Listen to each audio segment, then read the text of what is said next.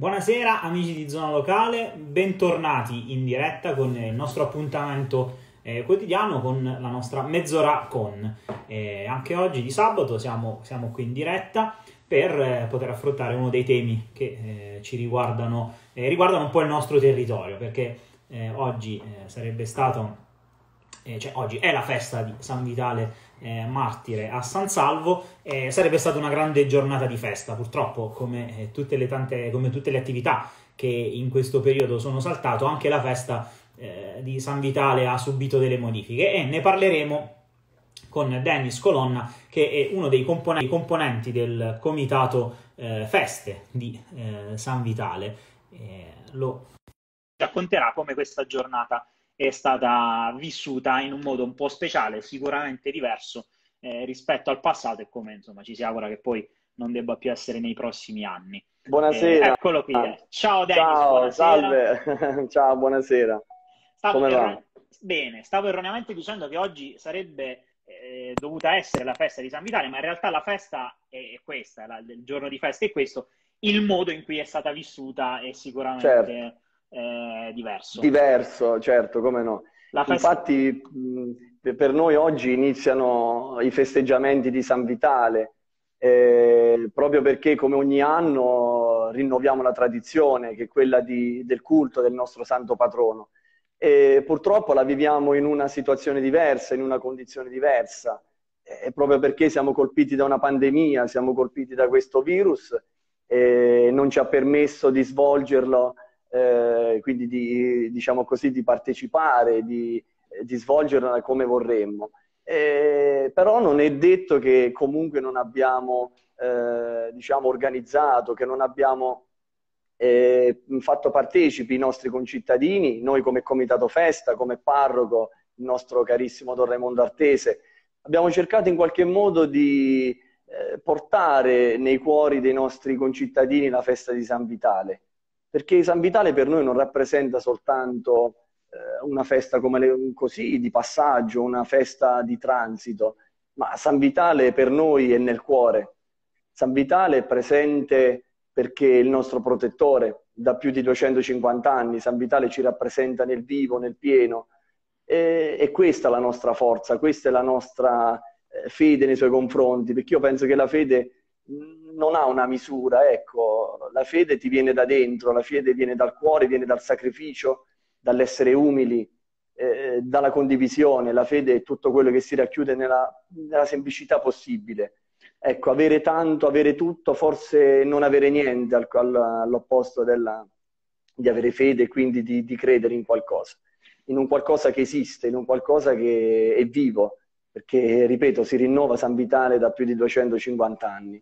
Quindi questa è una piccolissima introduzione di quello che vorrei dirvi. La festa di San Vitale è una festa che nel mese di aprile attraversa tanti momenti, sono tanti i momenti sia proprio prettamente di fede, quindi di celebrazioni religiose, ma è una grande festa popolare che come no? diciamo porta nelle piazze, nelle strade tutti i sansalvesi in diversi momenti. La giornata di oggi è quella che tradizionalmente il sabato è caratterizzata dalla sfilata delle some e poi dalla cottura delle sagne. Esatto. Raccontiamo un po', ecco, per i sansalvesi sono diciamo cose conosciutissime. Per chi non conosce questa festa, che cosa succede nel sabato di San Vitale? Beh, ecco, come dicevo, allora questo è il sabato di apertura della festa di San Vitale, perché oggi avremmo dovuto sfilare con le some, quindi con i nostri trattori, con i cavalli addobbati, con drappi, fiocchi, quindi ornati a festa, ecco. Proprio perché questa giornata vuole ricordare un pranzo dei conduttori di cavalli. Ma questo pranzo inizialmente veniva fatto proprio nel mulino Pantanella, all'epoca, che era un mulino poco distante qui da San Salvo, circa 4 chilometri. E che cosa accadde in quel tempo? Parliamo appunto di diversi anni fa, quando la festa ebbe inizio, ma successivamente, fino ai tempi prima della Seconda Guerra Mondiale, che il mulino venne distrutto appunto dai bombardamenti. E cosa accadeva? Veniva trasportato questo grano, come facciamo tutt'oggi. Sì. E questo grano è simbolo appunto che veniva molito, quindi che veniva macinato, ed è il simbolo della fratellanza, dell'unione per impastare poi con questa farina ricavata i taralli di San Vitale, perché il simbolo della festa di San Vitale è il tarallo, che sta a ricordare quando il cardinale Carafa nel lontano 1745 devolve un pranzo festoso ai nostri diciamo antichi concittadini, ai nostri antenati, che allora San Salvo faceva 400 abitanti. Ma questo pranzo delle sagne quindi non è da confondere ovviamente con i taralli, perché all'epoca cosa si faceva? Si trasportavano con i cavalli le some, e quindi arrivare al mulino Pantanella e cercare di rientrare nelle proprie abitazioni nei tempi brevi per il pranzo. Non era immediato come i mezzi. Esatto, non era... Esatto, e quindi si doveva, diciamo, provvedere in loco ad organizzare un qualcosa, e quindi si era pensato di impastare delle sagne in maniera tale che i conduttori di cavalli, ma non solo loro, anche chi era lì per caso, chi era per curiosità, qualunque concittadino fosse lì per vivere questo inizio della festa. Ed ecco che è nato questo pranzo, che poi si è, diciamo così, allungato, si è esteso anche a tutta la popolazione, perché è un modo di partecipare, è un modo di essere presenti, di essere vivi. E quindi ecco perché dicevo, la festa di San Vitale non vuole solo rappresentare in qualche modo un passaggio, un transito così come ogni anno in maniera molto semplice, molto lineare, ma vuole proprio rappresentare la vera essenza di quella che è stata il suo martirio, perché San Vitale è un martire, sì. Quindi ha una storia molto bella. E quindi da allora noi ogni anno diciamo che abbiamo quasi il dovere, no? Essendo parte del Comitato Festa, di rinnovare questa meravigliosa tradizione. E come facciamo? Prima venivano impastate lì, anche al mulino, venivano fatte lì fino a diversi anni fa, solo che poi è chiaro che la popolazione è cresciuta, quindi adesso negli ultimi anni ci riuniamo nella palestra di Via Verdi, scusa, di Via De Vito, dove appunto iniziamo il pomeriggio antecedente alle Sagnitelle e la mattina stessa con l'impasto. Ma io non voglio ovviamente dire che il merito è del Comitato, perché il merito è di tutta la popolazione di San Salvo, perché ci sono tanti cittadini che vengono, le donne, le anziane, che ci tengono fortemente a questa tradizione. È una tradizione che... esatto, è lunghissima, ripeto, copre più di 275 anni ed ha una storia meravigliosa. E quel giorno noi vogliamo appunto rinnovare questo evento, quindi mantenere viva una fiamma che non deve spegnersi. Questa fiamma è la fede, questa fiamma è San Vitale, questa fiamma è la tradizione, perché è vero che a volte c'è anche il pagano di mezzo, no? Perché comunque c'è lo spettacolo, c'è tutto, ma fa parte ed è giusto che sia così anche per divertimento dopo i festeggiamenti religiosi. Ma non dimentichiamo la vera cristianità, non dimentichiamo mai il popolo sansalvese è un popolo molto devoto a questo santo. San Vitale ci rappresenta in pieno, ecco, questa è un po' la condizione. È bello vedere, insomma, i preparativi di questa festa, soprattutto quando si preparano le Sagnitelle nella palestra, no? Perché ci sono persone sì. Di tutte le età, quindi è una tradizione anche che si rinnova, si trasmette anche ai giovani, che dal pomeriggio prima iniziano ad impastare, continuano anche tutta la mattina, e sono diversi quintali di farina che certo. Preparato. L'anno scorso quante Sagnitelle avete preparato? Allora, l'anno scorso abbiamo impastato circa 4-5 quintali di farina, quindi parliamo di diverse spianatoie che noi ovviamente dobbiamo, prima di impastare, preparare, quindi le puliamo di conseguenza, quindi di volta in volta, no? Prima di entrare nel vivo dell'impasto delle sagne. Quindi ci prodighiamo ci mettiamo pronti anche giorni antecedenti alla festa proprio per preparare il tutto, i tavoli per poter impastare, prepariamo l'impastatrice perché siccome adesso diciamo che la quantità è superiore, sì, dobbiamo farci aiutare in qualche modo, ma l'impastatrice ci dà, diciamo, la prima consistenza della pasta, dopodiché noi cioè la pasta viene fatta poi a mano, perché poi le donne si stende a mattarello, tutto a mano, sì, fatto. Cioè, tutto a mano, decine esatto, di persone che per ore instancabilmente e poi queste sagne vengono cotte nei calderoni con il fuoco acceso sotto, che anche questo è diciamo, è un bel rito no, tradizionale, bello da vedere, con il fuoco, questo fumo che si leva, e poi c'è Don Raimondo Artese, che è il parroco attuale della parrocchia di San Giuseppe, che insomma custodisce poi la statua di San Vitale, che diciamo diventa, no, dopo la benedizione in piazza diventa maestro di cerimonie, perché è lui che ha il compito di calare la pasta, no? È molto bello da vedere. Quello è il momento più bello, perché diciamo che la pasta viene gettata al rintocco delle campane e allo scocchio dello sparo, quindi ai primi colpi, no? Quindi ci sono questi colpi che annunciano che la pasta sta per essere gettata nei calderoni. E allo stesso tempo ci sono ancora i trattori che stanno proseguendo la loro corsa, diciamo così, verso il mulino.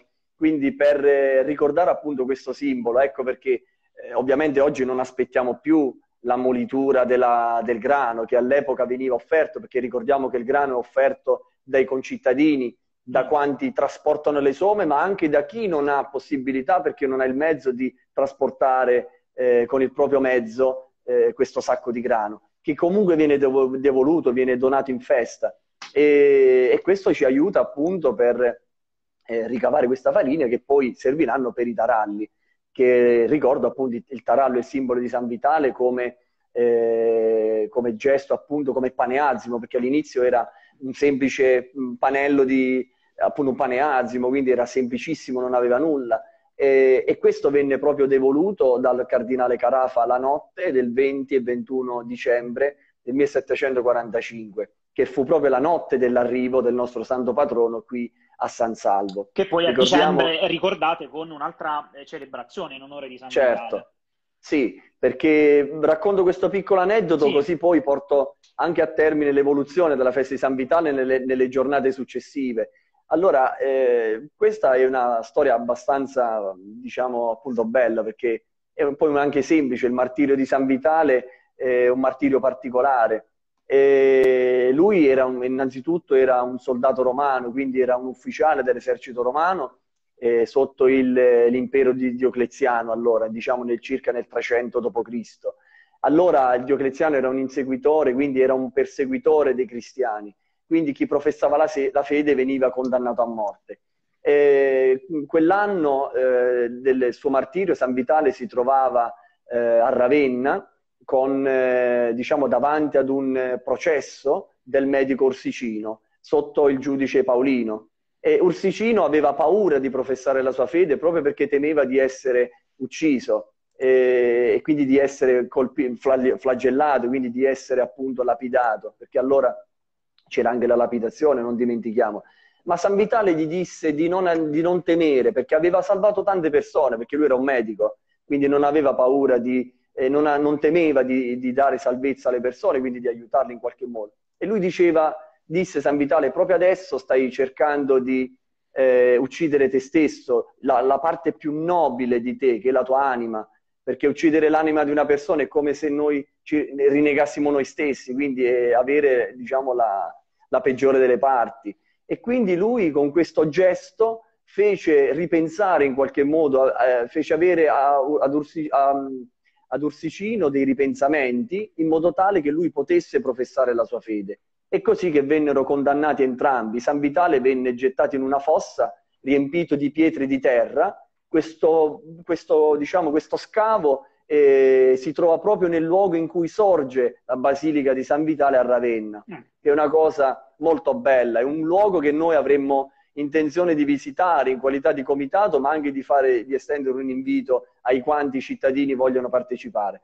E quella notte, chiudo quella parentesi e dico, la notte del 20 e 21 dicembre San Vitale fece arrivo qui in una piccola urna, perché il cardinale Carafa molto probabilmente, non sappiamo con esattezza il suo motivo, ma ci teneva a questa cosa particolarmente e ne era entusiasta, proprio perché era un abate commendatore dei santi Vito e Salvo. L'allora abbazia nostra, l'attuale chiesa di San Giuseppe, era l'abbazia dei santi Vito e Salvo, questo non lo dimentichiamo, e avevamo già delle piccole reliquie, quindi dei piccoli di questo martirio, di questi altri santi.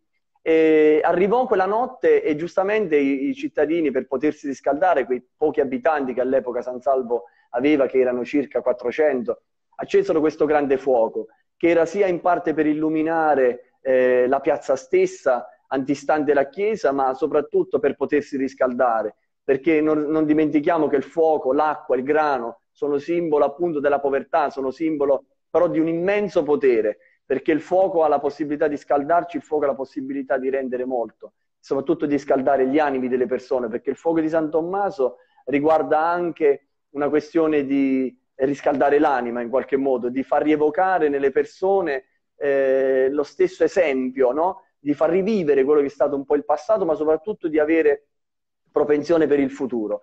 E quindi quella notte il cardinale arrivò, le campane suonarono a festa ed ecco che fece ingresso questo santo patrono della nostra città, poi devoluto nel tempo. Perché io penso anche che la Chiesa, siccome in quegli anni, da come poi riportano delle fonti storiche, venne anche ristrutturata proprio circa nel 1743 o 45, diciamo, a ridosso dell'arrivo del reliquiario di San Vitale, quindi delle sacre spoglie. E forse lui pensava proprio di donarlo per questo motivo, e diedero proprio l'ufficialità di chiesa alla nostra chiesa attuale, quella di San Giuseppe, che allora era un'abbazia. E dopodiché il giorno dopo lui cosa fece? Celebrò messa, quindi celebrò la Santa Messa, parlò dei sacramenti, quindi espose il martirio di San Vitale e lo nominò esattamente patrono della città di San Salvo. Quindi noi, come abbazia di Santo Salvo, fummo nominati appunto città di San Salvo, con San Vitale martire, diciamo, nella stessa parrocchia del nostro amato San Giuseppe.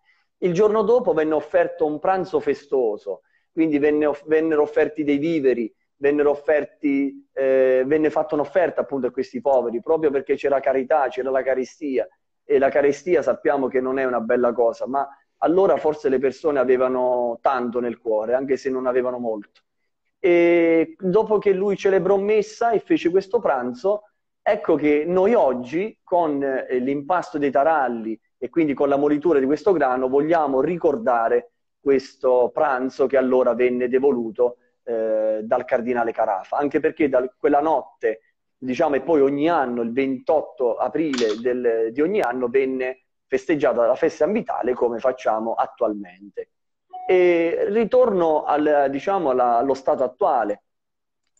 Oggi come viene fatta la festa? Noi partiamo appunto con l'impasto delle sagnitelle, quindi facciamo la sfilata delle some, e arriviamo appunto al giorno 27 aprile, quando iniziamo con l'impasto, cioè con la benedizione, scusami, dei taralli, perché l'impasto viene fatto circa 2 o 3 giorni prima, poi 4 giorni, dipende da come capitano poi le festività durante in quei giorni.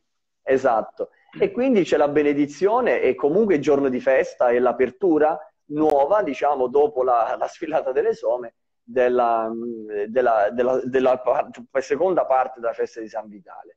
Ecco, una cosa 28, che, sì, se posso, prima di arrivare a quella certo. parte di questa giornata, del sabato, della giornata delle some e delle sagne, sì. No, tu hai detto prima che il grano viene offerto, poi viene cucinato, certo, da persone volontariamente e gratuitamente, quindi certo, tutti si mettono a disposizione e i piatti di pasta vengono donati alle persone, no? Quindi c'è questo senso di gratuità e di condivisione che poi, sì, lega tutta la città, perché poi si pranza lì in strada, in piazza, dove vengono distribuite le sagnitelle, insomma, per ricordare forse questi pranzi, no, che all'epoca diedero anche un po' ristoro. In quel tempo immagino fossero anche pranzi che davano sollievo a persone magari che non... a tante persone povere. Oggi è un gesto simbolico, però è tutto nel segno della condivisione e della gratuità. Certo, infatti noi durante la distribuzione delle sagnitelle, sempre lì quindi nel piazzale, diciamo, adiacente la palestra di Via Verdi, e di Via De Vito, scusami, io confondo sempre le due palestre, e quindi ci sono tutti i volontari, sia coloro che hanno impastato, ci siamo noi del comitato, ci sono i ragazzi degli scout, ci sono tanti, c'è l'assessore alla cultura che ci aiuta nell'impasto, che viene, che è presente, c'è il nostro sindaco il nostro sindaco, l'avvocato Tiziana Magnacca, che viene per darci anche lei due parole, per far rivivere anche lei questo momento di condivisione, sia sotto un aspetto civile, e il nostro parroco Raimondo Artese sotto l'aspetto religioso, che è anche quello che è il nostro compito, soprattutto come Comitato Feste, di rappresentare. E quindi ci sono queste file, no? Queste immense file, Sì. c'è tutta la cittadinanza che cerca di partecipare. A volte forse vediamo anche quando si scocciano per fare la fila, perché ci sono diverse persone. Però noi le rassicuriamo sempre per dirle che non c'è fretta, le rassicuriamo sempre per dirle che un pasto caldo verrà comunque offerto a tutti, ed è proprio quello appunto noi che vogliamo riportare in vita, la condivisione, il gesto di essere caritatevoli, quindi il gesto di condividere, perché appunto anche come diceva nonna, un piatto di pasta a casa nostra, se ce ne viene aggiunto un altro non è un problema, quindi in casa è così.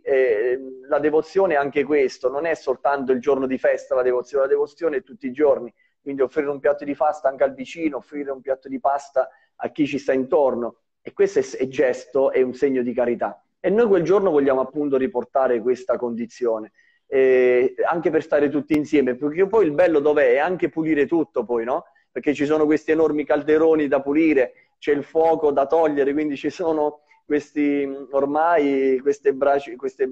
brace che è lì da spegnere in qualche modo e da eliminare. E la festa di San Vitale appunto è anche modo di essere, è anche faticosa, perché comunque c'è tanto lavoro dietro, a partire, ripeto, dalla questo che viene fatto ogni anno, a partire dalla pulizia, dalla preparazione della palestra per l'impasto e quant'altro. Dobbiamo preparare queste sagne, oggi le prepariamo con un sugo aggiungendo un po' di ragù, perché comunque abbiamo, diciamo, dato un tocco in più a quella che era la vecchia, un po' di gusto, certo. E quindi ecco che appunto il compito è anche quello, andare a raccogliere tutti i vari viveri e quindi tutto il necessario per poter preparare l'impasto. E nella palestra ci sono tante persone, ripeto, poi c'è la banda, si impasta con i canti festosi, con il canto del San Vitale, con il canto di Sante Salve Belle, perché è la nostra, un po', no? Il nostro inno, diciamo, della nostra città, del nostro paese. Ed è meraviglioso, è un'area bella, un'area festosa, è un momento di gioia e di condivisione. Noi siamo comuni cittadini, lavoriamo, quindi per fare la festa di San Vitale a volte qualcuno ci dice: ma togliete tempo alle vostre cose. Forse è vero, però lo facciamo perché abbiamo la voglia di farlo, la sentiamo nel cuore questa cosa. Quindi, ripeto, io da San Salvese partecipavo da piccolo con la sfilata, con le cose, poi mi sono voluto addentrare ho voluto far parte appunto di questa cosa in pieno, ed è bello, ed è veramente bello, la preparazione è tutta. E quindi noi, finita con la parte delle sagnitelle, diciamo che dopo aver devoluto il tutto, dopo aver fatto insieme questa parte, passiamo per le giornate successive all'impasto. Esatto, all'impasto dei taralli, dopo che abbiamo raccolto la farina e quant'altro. E questa cosa pure è un altro momento di condivisione, perché il tarallo rappresenta proprio il nostro meraviglioso San Vitale. Questo tarallo rappresenta in forma circolare la sua corona, e quei denti rappresentano quella dentatura che ha il tarallo, rappresenta la sua corazza, diciamo, perché lui era un guerriero, un martire, no? Quindi è come fosse un riparo per questo piccolo panello sotto e poi l'aggiunta di questa corona dentata sopra. Quindi voleva essere proprio la figura di qualcuno che protegge in qualche modo. L'impasto viene fatto comunque con diversi quintali di farina, perché per esempio l'anno scorso ne abbiamo adoperate circa una ventina di quintali, se non ricordo male. Quindi sono stati fatti, se non sbaglio, 7-8 mila taralli, ce ne sono tanti. E questi vengono prima benedetti, dopo che c'è l'impasto. Ci sono anche i nuovi ragazzi, diciamo, la nuova gioventù, ecco, la nuova... Quindi c'è il ricambio, no? nella preparazione. Certo, come no. C'è un ricambio generazionale veramente intenso, veramente bello, e la partecipazione negli ultimi anni sta tornando, anche prima era accesa, molto accesa, perché ripeto è molto sentita, ma sta veramente a volte ci meravigliamo, di caspita, ci sono tanti ragazzi, tanti giovani, e questo non è nient'altro che bello, non è nient'altro che meraviglioso. E quindi dopo che noi effettuiamo il tutto, vengono cotti nei vari forni. Ci sono tanti panifici di San Salvo che ogni anno si prodigano per aiutarci nella loro cottura, perché ovviamente noi non abbiamo possibilità di cucinare 7-8 mila taralli. In casa è un po' complicato. Esattamente, quindi dobbiamo anche ringraziare loro che come ogni anno ci danno una grandissima mano, perché anche loro ritagliano del tempo oppure lo allungano per darci una mano appunto in questa preparazione. Quindi ringrazio anche tutti i panifici che partecipano in questa, diciamo, in quest'opera. Ecco che anche quello è simbolo di carità, perché chi oggi viene a darti possibilità di usufruire delle proprie attrezzature per mandare avanti delle tradizioni, oggi pochi forse vogliono farla questa cosa. Però invece anche quello è un gesto di carità ed è molto bello. Denis, quella di quest'anno, quindi questa giornata che è la prima delle feste, poi ce ne saranno altre, che giornata è stata? Abbiamo visto Don Raimondo che oggi in diretta streaming da un'abitazione ha dato la benedizione sulle sagnitelle su tutti e ognuno ha cercato di cuocerle. Ho visto anche tutte le foto che sui Certo. social sono girate, insomma anche in una modalità con una condivisione diversa fatta attraverso la rete, Sì. però avete tenuto viva la vostra tradizione, però immagino che il clima sia stato un bel po' diverso rispetto agli altri anni. Sì, noi quest'anno ci siamo mossi in questo senso, appunto non volevamo che la festa passasse così come se nulla fosse, cioè soltanto in un ricordo così molto semplice. Allora abbiamo deciso insieme al parroco Don Raimondo Artese, al nostro carissimo parroco, di fare cosa? Di condividere comunque insieme la festa di San Vitale. E abbiamo pensato, nonostante questo tempo di virus, di fare un hashtag, no? Questo hashtag che ci ha permesso di condividere quanti hanno cotto in casa propria, hanno preparato in casa propria le sagnitelle. E quindi è stato diverso, ma certamente non è stato sentito come il giorno di festa, perché la vera condivisione è lo stare insieme. Però in casa comunque abbiamo potuto vivere questa cosa. Abbiamo fatto il manifesto sacro quasi come ogni anno, non proprio come quello, l'abbiamo ridotto ovviamente, non abbiamo potuto scrivere sfilate delle some, non abbiamo potuto scrivere sagnitelle, non abbiamo potuto scrivere niente di questo tipo. Però abbiamo comunque potuto scrivere che avremmo fatto una benedizione, che il nostro Don ha fatto comunque una meravigliosa benedizione alle 12:30, condividendo insieme a quanti erano in diretta questo momento appunto di condivisione delle sagnitelle stesse. Quindi sono state benedette, diciamo, in streaming, ecco, è una cosa diversa da ogni anno.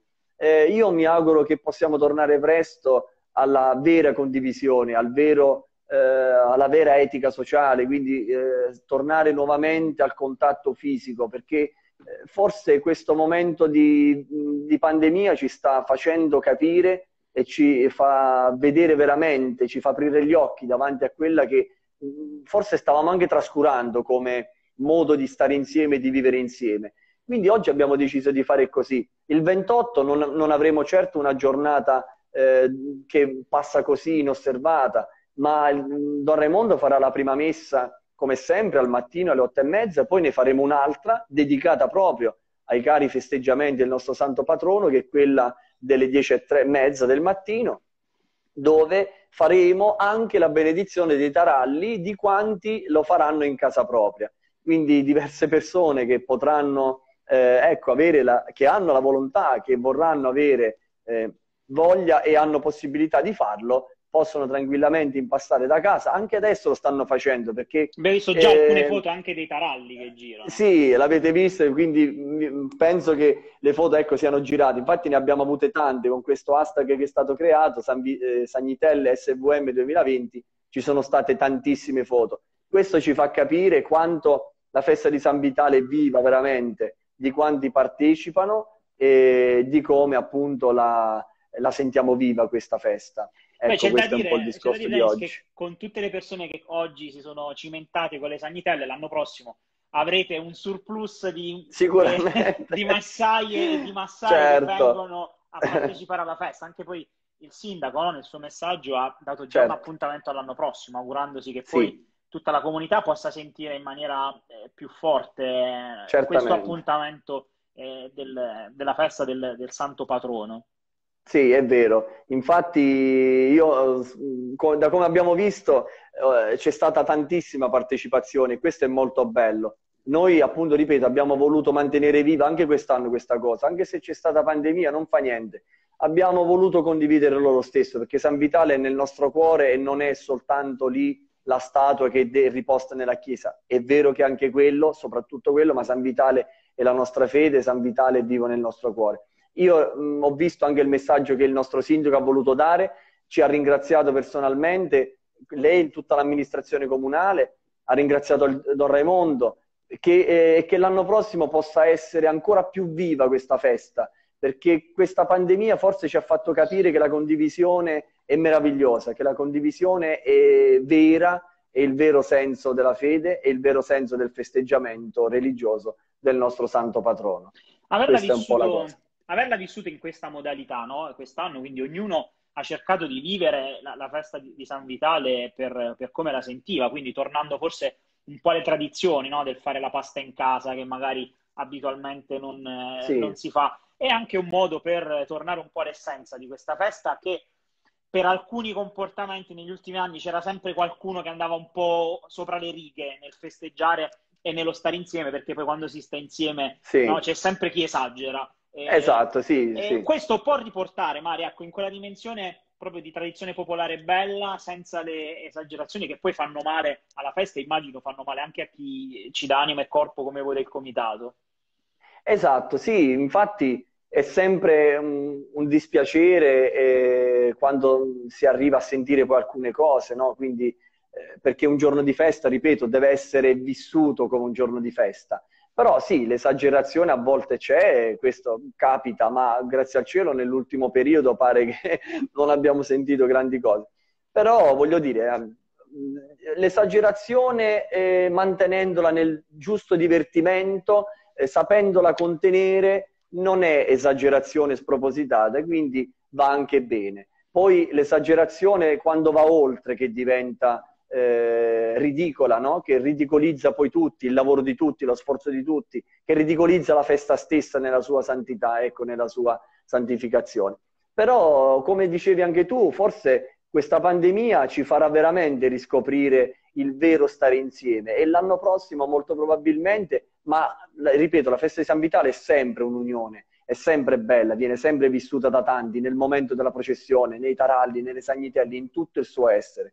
Quindi l'anno prossimo forse questa pandemia ci darà un rafforzamento, ecco, o se qualcuno aveva forse allentato un po' nel suo credere, nel suo credo o nella sua fede, avrà questa piccola scintilla in più che quest'anno ha fatto capire che la condivisione è veramente importante, appunto facendolo da casa e pensare che oggi saremmo potuti stare tutti insieme e condividere la stessa cosa, ecco, questo fa riflettere, quindi come appunto l'immagine di avere davanti tutti la festa di condivisione come ogni anno, che è quella di tutti. Questa è un po' la cosa, secondo me. Per voi del comitato, che tutti gli anni vi impegnate tanto, non solo in questi giorni, ma poi alla fine immagino che durante tutto l'anno, no, siete in movimento, Certo. vedere tutte le persone che oggi comunque hanno mandato le foto, hanno lasciato un pensiero, che emozione vi ha dato, no? Per voi che in prima persona siete pronti a dare il massimo per questa festa. Allora, l'emozione è certamente forte, perché è vero che noi siamo i diretti, come si suol dire, no? I diretti responsabili della festa, no? Coloro che sono i diretti organizzatori. Però non è che il comitato dirige la festa di San Vitale appunto è di tutti. Quindi questo ci fa capire come le persone hanno veramente la voglia di farla questa festa, come la sentono veramente. Cioè, impastare da casa, venire ad impastare le sagnitelle lì fa capire che la festa è di tutti, perché la festa è di tutti, non è che il comitato la organizza e il comitato fa festa, la festa la fanno tutti quanti. Quindi questo, come dicevi, è una cosa molto meravigliosa e ci ha veramente lasciati esterefatti, ci ha lasciati veramente, e siamo entusiasti di questa cosa. io personalmente, perché è bello ed è meraviglioso, perché abbiamo condiviso tutti insieme, tutta la cittadinanza, tutto il popolo sansalvese ha condiviso la festa che va avanti da anni, ha condiviso la stessa passione, ha condiviso la stessa gioia nel cuore. Quindi questa è una cosa molto importante per il nostro santo patrono. Prima non ti ho fatto vedere, io ho qui con me accanto la mia statuetta di San Vitale e oltre a questa c'è anche il nostro quadretto che mettiamo, che è San Vitale.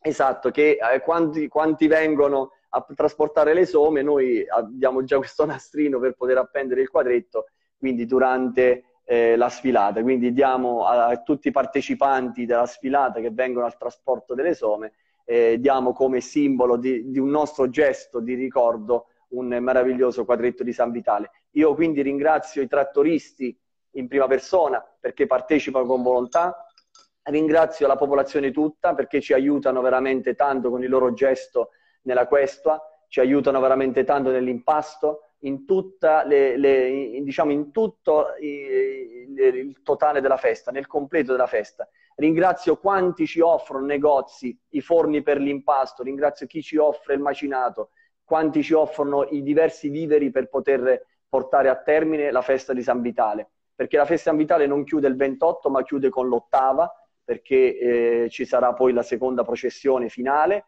e riponiamo il nostro santo patrono nella sua nicchia.